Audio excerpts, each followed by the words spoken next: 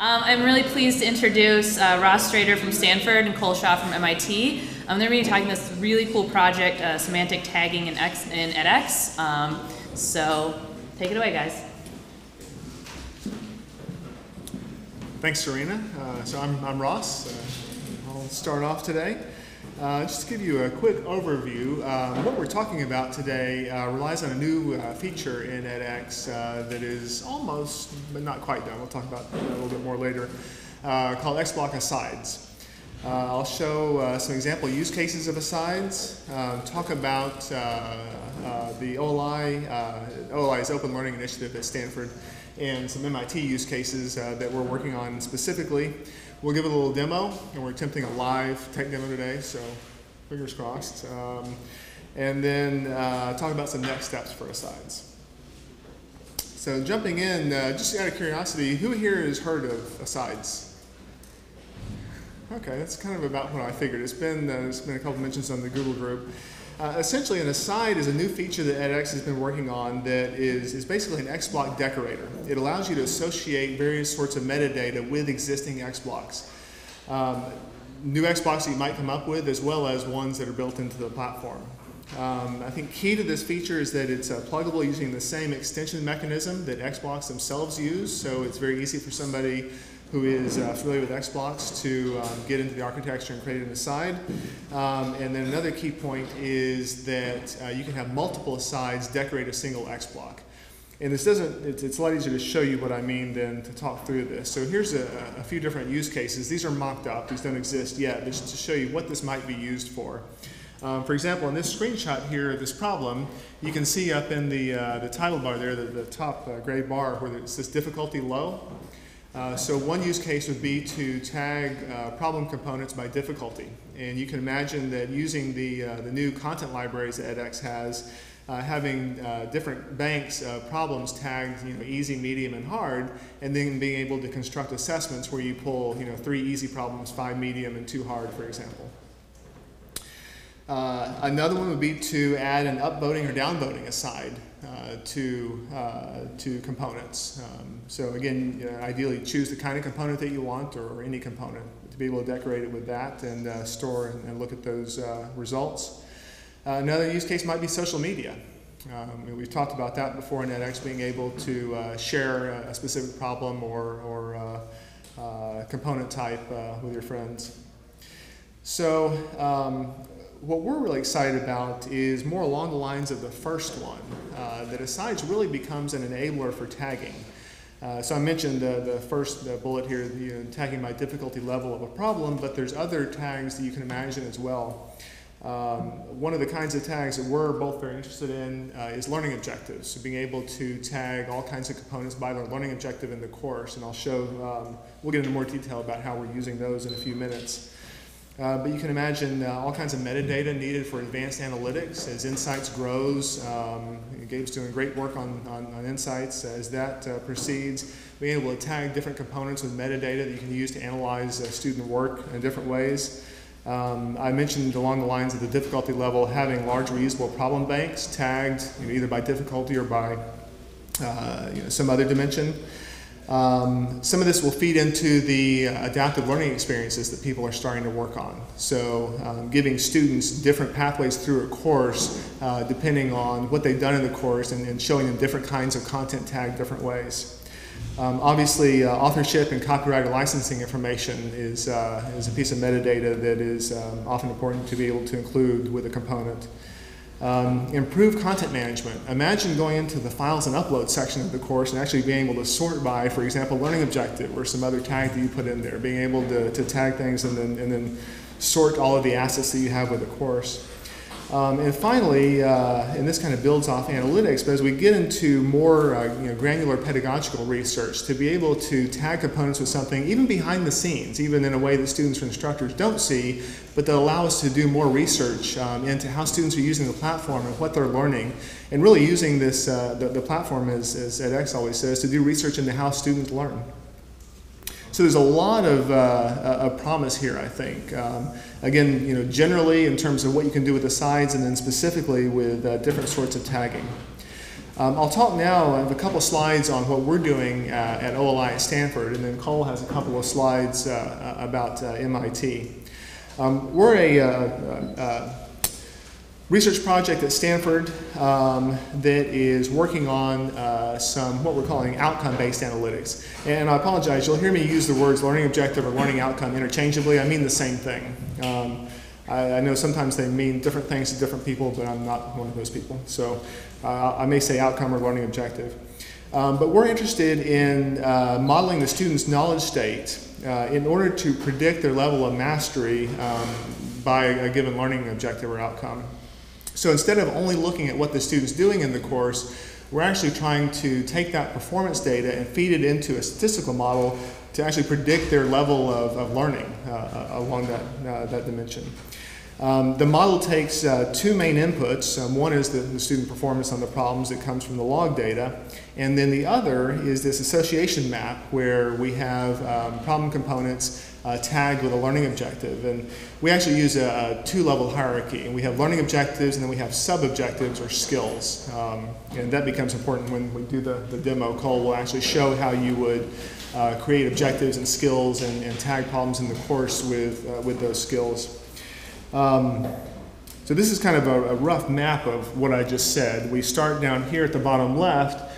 We have the student performance in the course, along with what's an XML-based map of learning objectives to resource IDs or problem IDs.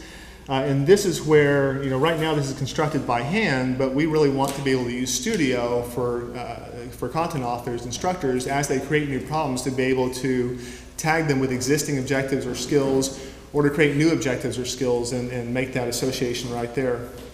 And then we have the model is represented in the middle there. When I did a Google image search for something representing an algorithm, I found Sheldon, and I had to use Sheldon's algorithm. I think that's a relationship algorithm, if I remember right.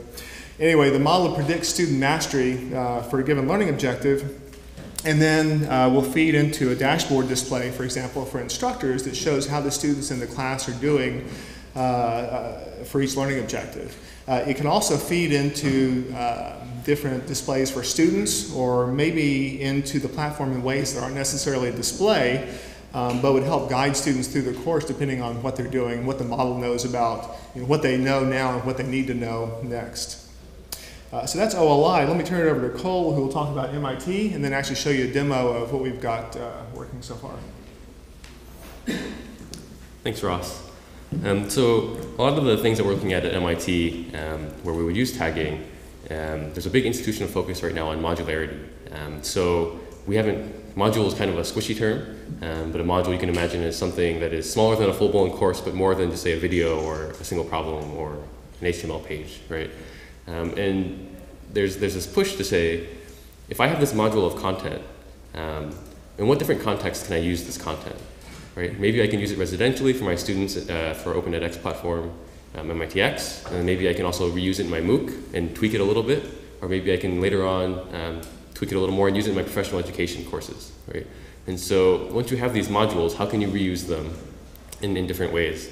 But in order to define a module, you need to know what is all this content teaching, and is it teaching to this kind of the same bordered topic? And so that's one of our use cases for being able to tag content and associate it with learning outcomes. And then once you have these modules, we want to be able to offer students different pathways through them. So all the knowledge builds on each other. We have concept maps now through quite a few of our courses. So you can imagine helping guide students through modules or through certain pathways, as long as you know which outcomes they each teach, and then how these outcomes build upon each other to create kind of a higher foundation of knowledge. Another similar use case is we are now offering tools to our freshmen who come in, which are learning outcome-based resources. So these are resources that have been curated by our faculty, and they are organized by learning outcome or learning topic. And so for students who move on as sophomores and juniors and seniors, they might need to remember something that they learned in their freshman year, right? And it's very kind of vague to tell them, well, you learned this in your introductory calculus course, but what does that mean? I still don't know how to apply the chain rule. And students have expressed to our faculty that it's, of course, very simple to Google and try and find pages that are related to the chain rule, but it'd be nice if there were sort of a curated resource where they know these are the high quality content. I don't need to waste my time filtering through and looking through the web to try and find things that can help me. And currently this tool points to things that are on like Wikipedia, Wolfram Alpha, and MIT OpenCourseWare. And it would be nice if we could point to things like Open edX courses or Open edX modules or content that has also been created and reused now in this other context for our students. So one of the big barriers that we've always seen with tagging is that it's not a super exciting task to do. One of the benefits I think of MOOCs is that they forced a lot of the course instructors and curators to be a lot more structured up front, and so people now have to actually plan out their courses in a very detailed fashion and know which each piece of content, what is the teaching goal, and what do you expect students to master at the end of it. But that knowledge is often lost after the course is run, and people don't. It's hard to motivate people to go back afterwards and retag things. And so the goal is to create kind of the most convenient way possible and the lowest barrier to people tagging this content while they're authoring the course. So for us, it makes sense to try and integrate something in the studio, and Aside seems like the perfect way to do that. So we'll show a little demo. It is kind of a hack that hopefully never makes it into edX, but the core Asides code actually exists currently in the platform, and the hack is really just to get it to render in Studio and to be able to show you kind of what it would look like.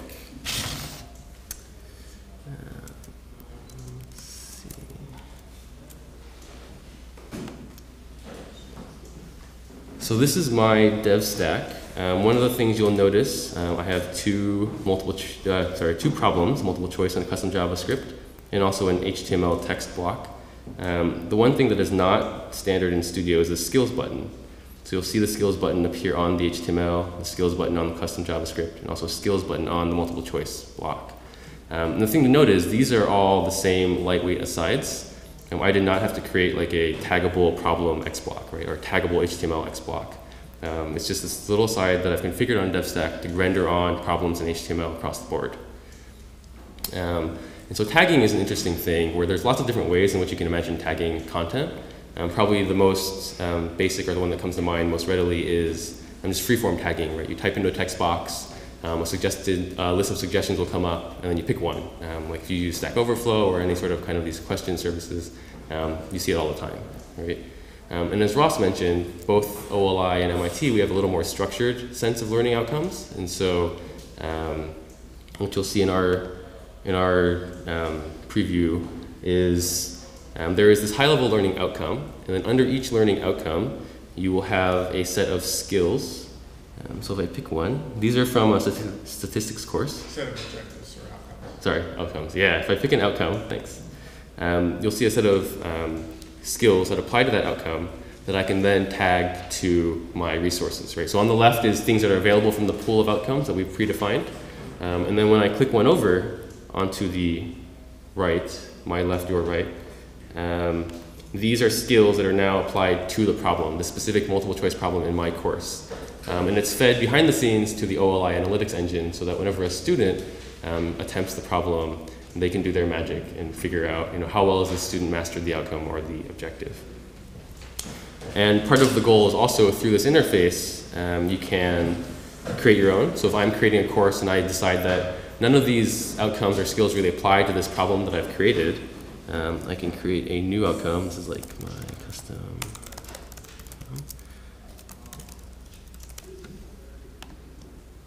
And it will slowly turn the bits. And it will then hopefully show up in the list of things. And you can also create your own skills to add to it. So I can say this is skill 1 is to juggle while eating. Easy to do. As the bits keep turning, you can now apply this to your skill. And now we can see how well the students do at this skill when they answer this question. One thing to note is that nothing actually shows up for this aside on the student side. This is all kind of behind the scenes administrative.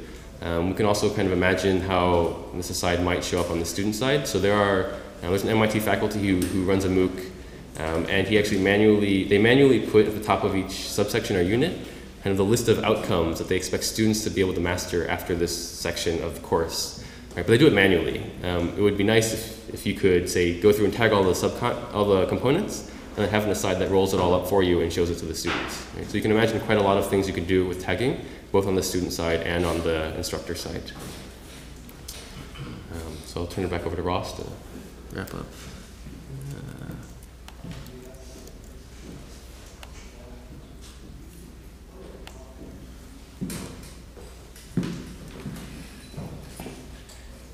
So we're really excited about this. In OLI courses previously on the old platform we were using, we had some nice dashboard displays that really served as a good carrot. As Cole said, it's often hard to get people as they're creating content to go in and create those learning objectives, but being able to see those dashboards and how students were doing per objective provided a big carrot to actually doing that work. But then to actually sit down and do that work, we were just using a Google spreadsheet that had problem IDs and learning objective and skill. So to be able to tag these in the platform, especially as faculty or content authors creating a new learning objective and some new content, to be able to create new problem types and come up with the objectives right there and enter those as they work, we think is a huge improvement to the process. So I wanted to talk, we have a couple more slides, but just a little bit on the status of the sides. Kale had done some great work in getting this started and doing the underlying functionality. As Cole mentioned, it needs a little bit more to finish it off and make it available in Studio and the LMS. So the initial work is there. It doesn't yet render in Studio or in the LMS, but it does in the Workbench. So if you see something here that you're excited by and want to go play with it and try it out, you can download the XBlock Workbench and they work there. And that's a screenshot there of the upvoting or downvoting working in Workbench. And then I know there's some upcoming features in edX that I think will rely on a side. So I think that's, I'm not sure if it's on the roadmap yet, but hopefully soon will be. And we'll be off and running. And then just as the last slide, to throw out some thoughts on what we've seen from playing with this so far is the big points that are still needed. Right now, when you turn on an aside, it's on for that instance of edX. Right? So we want to, obviously you want to be able to turn that on and off per course. While you can have multiple asides show up for every XBlock in a course, you might not want to have all of them show up for every XBlock in a course. So to be able to configure that.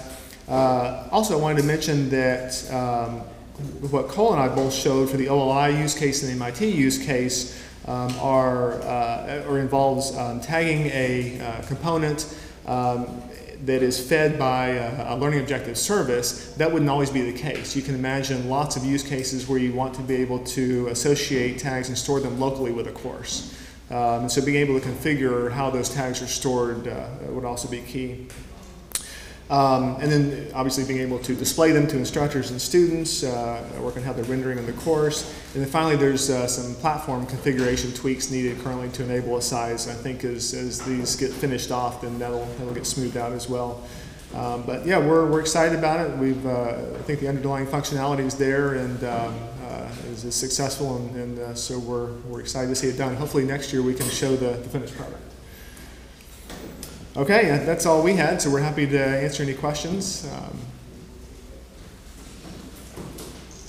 Yeah? Can you explain the semantics behind the modifier semantic and the semantic tagging? I'm sorry, explain. Can you explain the semantics behind the word semantic and the tagging? Oh, yeah, good question. Can you repeat that? Repeat the question. Yeah, so the question, if I understood you right, was explain the semantics behind the word semantic tagging. So I'm sorry, that's something that we use at OLI that I probably should not use without explaining, but it just essentially means tagging the problems or the resources in the course according to the objective to which they correspond. So that I think it's meaningful tagging, basically.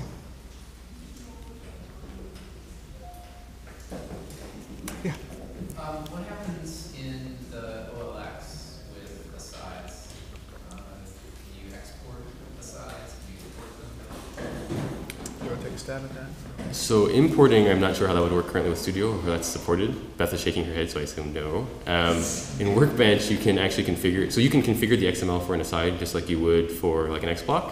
So you can configure the XML tag that comes out to be whatever you want it to be. I assume as long as it doesn't conflict with OLX. The question. Probably importing might work, but nobody has tried it. It might not throw up. The question for the video was, how does this relate to OLX? Is it stored with OLX? And it may also depend, like I said, on that configuration storage, right? So if you have tags that are stored with the course, then presumably that's going to end up in OLX somewhere, although I don't know if it does now. But I think in our case, we have, for our statistics course, for example, we have one instance or one course that may have 100 instances of use. And so we're trying to figure out, we want to have some learning objectives and skills that are associated with the course, but then also have instructors have the ability to add new ones. And so where is that line? Like we have this learning objective service that kind of feeds this that we need for the analytics. We can't store everything with the course, but there may be some local storage for sort of custom uses. Anyway, we're thinking through all that.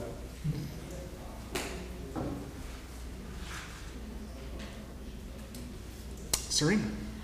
This is really cool. Thank you so much for sharing. I'm curious because you mentioned it's visible in the workbench. If you have any like tutorials or sample XBlocks with sides enabled or anything, how would I go to the workbench and start playing with this? Yeah, good question. So the question was, it's available on Workbench now. Are there examples, tutorials to how to set this up and get working? I think you know more. So there are two that are currently part of the Workbench. There is an asset aside, which is used for all of the automated testing, I think. And then there's the thumbs up, thumbs down is also included in the Workbench. So you can use that as a model and kind of build off of it.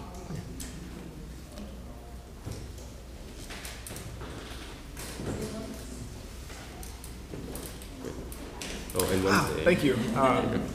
And so I am supposed to advertise a meeting of the adaptive learning working group that will be on Wednesday at noon. And if you're interested in coming to that, participating, we'd love to have you. We just got started, and there's really some interesting use cases and some good energy behind that right now. So talk to Beth, or you can talk to me as well to get more details. But we'd love to see you Wednesday at noon. Every other Wednesday, but Tomorrow This Wednesday. this Wednesday is one night. yeah. So meet this Wednesday, and then it's every other Wednesday. But not in person. It's virtual. It's virtual. Yeah. Do online things. Great. Well, thank you.